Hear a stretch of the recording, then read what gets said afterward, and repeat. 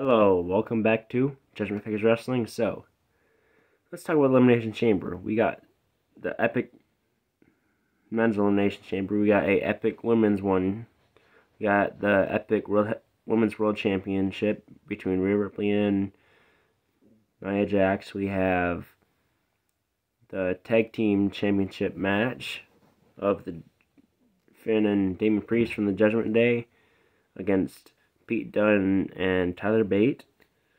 And yeah, so let's go over who I think's winning these matches. So the men's Elimination Chamber, it's between Logan Paul and Drew McIntyre. Those are the two I have for when I think is winning. Either one of them can win. Go either way though.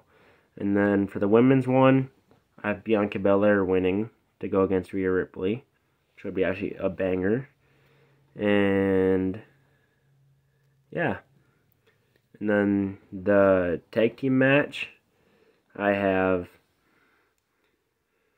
Finn Balor and Damien Priest retaining.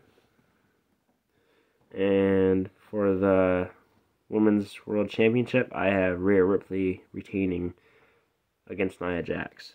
So yeah, that's my my Elimination Chamber prediction. Sorry, but yeah, it's a really decent prediction. So stay tuned for when I put a video out on who won. And Judgment Figures Wrestling out. Peace.